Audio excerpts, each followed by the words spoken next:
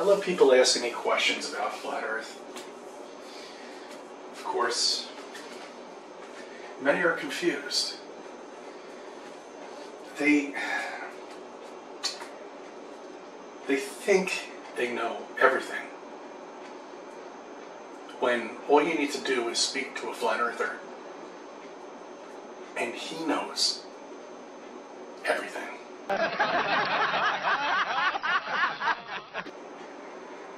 We have made it simple for people to understand. And if you don't understand flat Earth, you can't comprehend that we live on a flat land, we're covered with a dome, and there is no space, and we're stationary, not moving, then move along with your life. Enjoy yourself living on this fantastic spinning wet ball in space that's floating up there in the universe that could quite possibly one day could be hit by a meteor or could be devastated by an earthquake. So long, Earth. Thanks for the air and whatnot.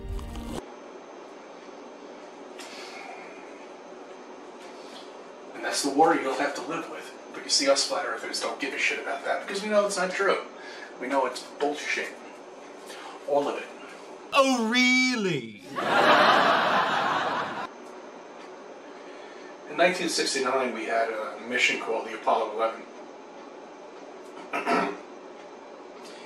We supposedly rocketed off this spinning wet ball onto a moon.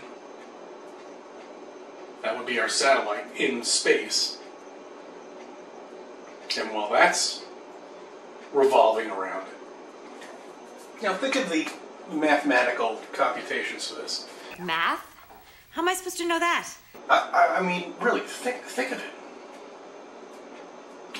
So we're revolving 1,000 miles per hour, and we're shooting off a rocket.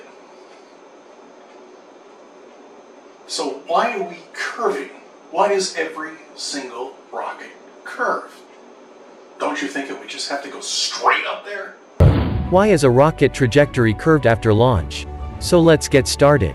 Short answer, because they want to get into the orbit around the Earth using as little fuel as possible. A rocket loses a great deal of its energy as a result of air resistance, and it needs to make sure that it attains a high enough altitude when most of its fuel is used up. The main objective of most rockets is to reach the planet's orbit and stay there. In the planet's orbit, the gravitational tug of the planet is high enough to keep the rocket from drifting off into outer space, and low enough so the rocket doesn't have to burn huge amounts of fuel to keep itself from plummeting back to Earth.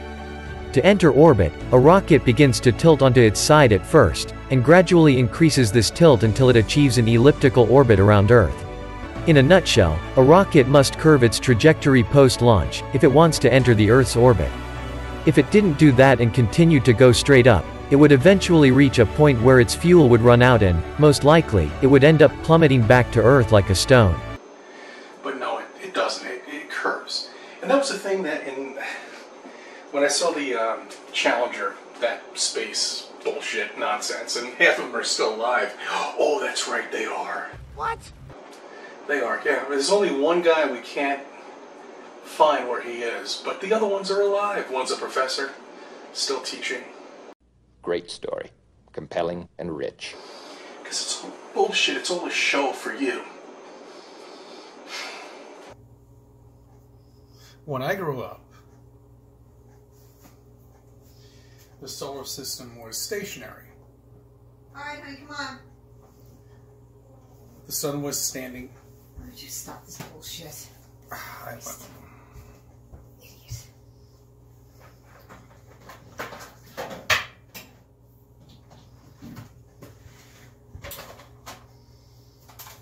Can you give me like 5 minutes? No, you've had it all morning, and I'm just freezing, and I'm hungry,